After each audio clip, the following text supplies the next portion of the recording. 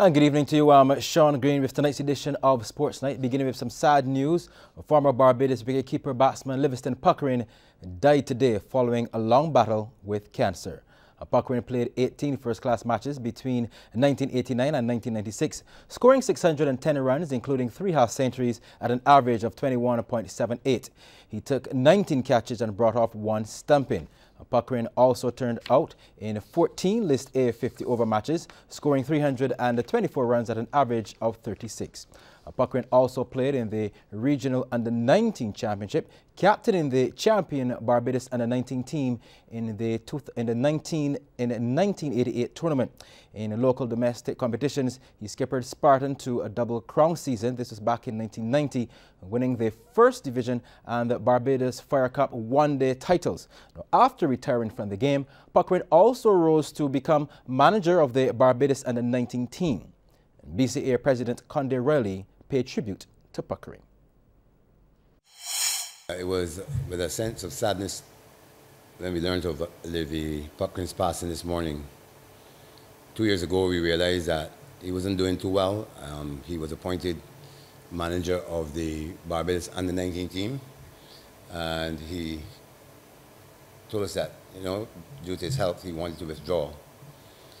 So we knew about 2 years ago of his illness, and we certainly reached out to him at that time, and since then. Livy was a very good youth cricketer, and he also represented Barbados at the senior level as a wicketkeeper batsman.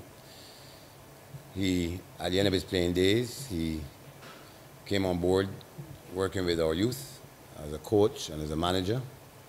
On behalf of the Barbados Cricket Association and certainly myself, I want to extend sincere condolences to his family. Well, Puckering is survived by his mother, Elaine Spooner, and 4 siblings, including Philip Spooner of West Indies Cricket, Rodney, Juliet, and Pat. He was 49. In more cricket news, right-arm fast bowler Sherman Lewis will replace Alzari Joseph in the 15-man squad for the Test Tour of India, which starts on October 4th in Rakot. Last week, Joseph underwent 2 fitness assessment procedures, and the Cricket West Indies medical panel has recommended that he be allowed to continue his rehabilitation to full fitness for international competitions. He suffered a stress fracture that was last November and has since been in intense programs to get him back to full strength. Now, since then, he has also played in the International Home Series against Bangladesh and the recently concluded Caribbean Premier League. Joseph will continue his rehabilitation program under the monitoring of medical officials at the High Performance Center at the Coolidge Ground in Antigua. In the meantime, some members of the test squad are already in Dubai and have begun training sessions at the ICC Academy as they continue their preparations for the first test in India. Windies women are looking to even up their Sandals International Home Series. The home series against the South Africans, of course, when that match will continue at Kennington Oval tomorrow in the 2nd ICC Women's Championship One-Day International. That's at Kennington Oval. Now, Windies women, they trail 1-0 in the 3-match series following a 40-run defeat in the first ODI. That was on Sunday at the same venue. Now, veteran Windies women's off-spinner Anisa Mohammed says it's go time, seeing it's only a 3-match series. Well, we're looking to build on the last game. Looking back at the last game, we know where we went wrong. We played majority of the game to our strengths. We've had a lot of good moments in the game. Unfortunately, we weren't able to capitalize in the second half and win that game. But we've had a day to reflect and recharge, and hopefully tomorrow we would be able to execute. Well, the 3 ODIs of the Sandals series form part of the 3rd round of the ICC Women's Championship. Now, both the Windies and South Africa women are looking to climb out of the bottom half of the points table, where they are tied on 6 points. The Windies women are 6th on a superior net run rate of minus 0.644, while the South African women are 7th with an NRR of minus 0.6. 0.864. Now, host New Zealand and the 3 other top teams from the championship will gain direct qualification for the 2021 ICC Women's World Cup. The remaining 4 sides will get a second chance through the ICC Women's World Cup qualifier event, in which they will be joined by 6 teams from 4 regions: Africa, Asia, East Asia Pacific, and Europe. In news of volleyball, it was a victorious night for the Chargers men, along with Pan American Life Insurance Warrants women, as the Goddard Enterprises Limited Senior Knockout Volleyball competition continued at the Worldly Gym. Here's CBC's Akeem Klinkett with the report. Chargers closest to the screen were leading this game 2-0, so we pick it up in the 3rd set as the setter comes good with a nice back set for Tonya Joseph to fire for the point. But Warrens got on the scorecard in this set as they responded with the big block on the right side. Warrens fighting for this point, solid defense, answering every question Chargers asked of them as they would show their fight in this game, taking the 3rd set 25-20. In the 4th, Warrens continued their charge. Outside set finds Antasia Mason, who put some fire on her spike to collect the point. Warrens using the full book of plays. Short set this time. Anicia Wood gets up, comes down with force, lands in the backcourt for the point. But Chargers were looking to close out the game, showing determination for the save. Warrens losing slight focus, relinquishing the point with the mistake. But Warrens had other ideas. Rianne Nels off the short set, spike with might, as Warrens tied up the game at 2 sets apiece, winning the 4th, 25-22.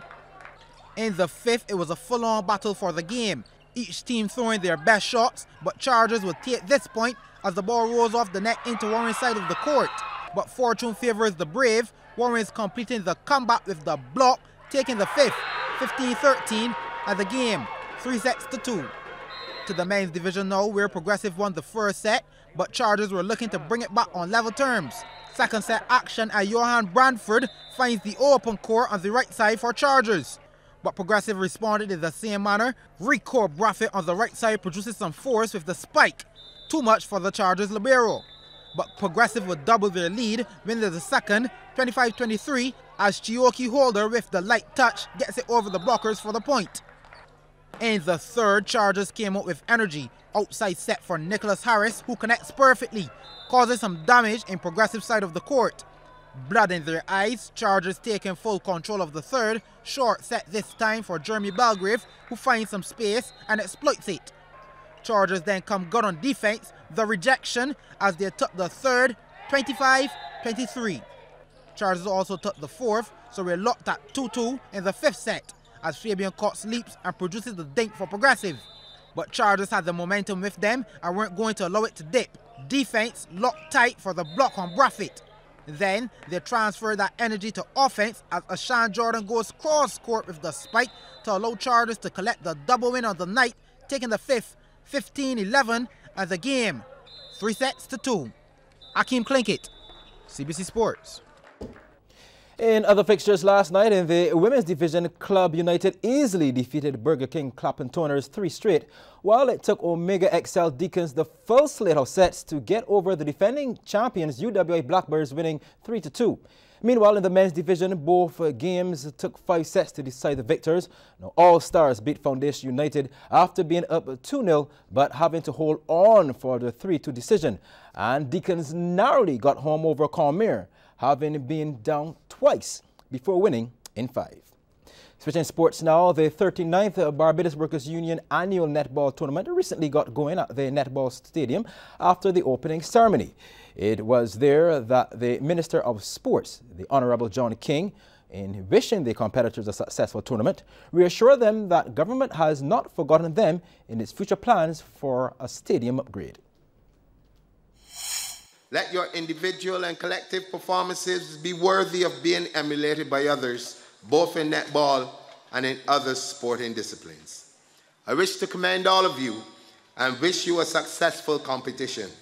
My very best wishes to all teams, officials, organizers, and supporters of netball who are participating in this tournament.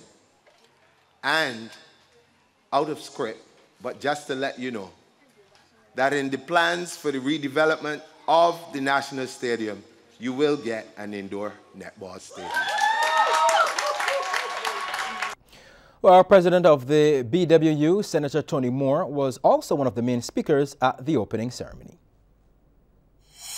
One of the things that we pause ever so often during this opening ceremony to remind you of is our commitment to sports, to youth, and of course to employment. And indeed, it is that commitment that sees us recognizing sports and this netball competition as very critical to what we deliver. As a union, we continue to strive to deliver for all. Meanwhile, President of the Barbados Netball Association, Nisha Cragwell, encouraged the young netballers to put their best foot forward in order to maximize their opportunity to go much further in this sport.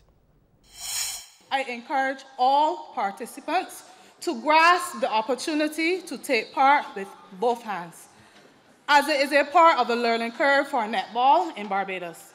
Our selectors are normally present to ensure that we do not miss out on an opportunity to hone talent. Who knows, just maybe the next up-and-coming Bajan gem could be amongst us this evening.